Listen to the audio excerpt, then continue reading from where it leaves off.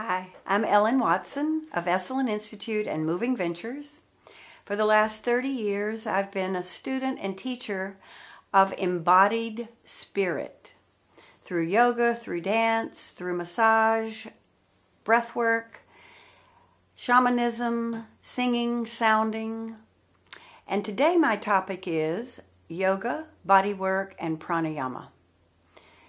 About 40 years ago, when I was a Jane Fonda workout girl and going to take jazzercise and going to the gym, I found a yoga video. Back then it was just video, and I ordered it, and it came from Raquel Welch was in it, who used to be a movie star, and it was filmed in Malibu on the beach, and it was all in designer clothes, and it was really funny if you looked at it today. But back then, it was all that was available. An old yogi named Alan Finger and Raquel Welch started it.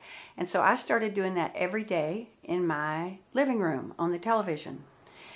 And so I basically started learning yoga then. And I realized that even Jane Fonda's workout was very fast. But if I slowed it down, the last 15 minutes, which was her cool down, was yoga. And so when I got to Esalen in the mid-80s, I was already a yogini, even though I'd never taken a yoga class. And back then, yoga was quite esoteric out in the culture at large. And so I fell in love with it.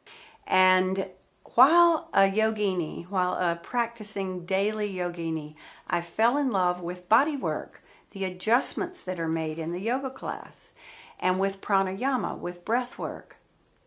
And because I was a full-time student, and I also worked to support myself at Esalen, but when I wasn't actually working, I was studying everything. I was able to put together yoga and bodywork. And about the same time, it was Anna Forrest and Ganga White, who were a couple at the time, and developing partner yoga. They are really the founders of partner yoga. And the beauty of what partner yoga does is teaches one almost to be a body worker. So when you're in partnership with somebody and helping them assume a better asana, a more perfect for their body form, you become a yoga teacher. So it's part of a really good yoga teacher's training is learning to give adjustments.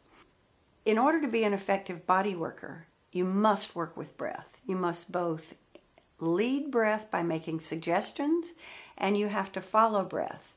When you give compressions, whether it's adjusting in a yoga asana or when giving someone a massage on the table, you give the pressure when they're exhaling.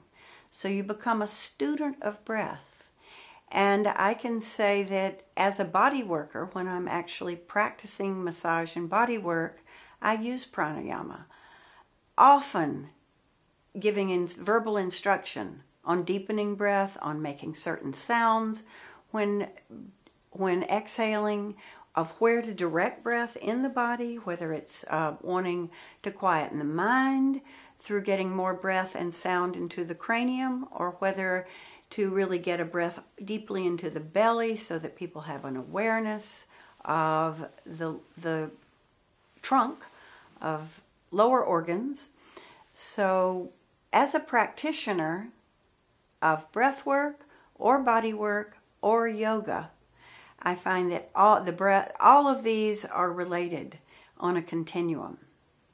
Understand how these are related and can enhance the quality of your life. Thank you so much for joining me, and I look forward to seeing you again. Namaste.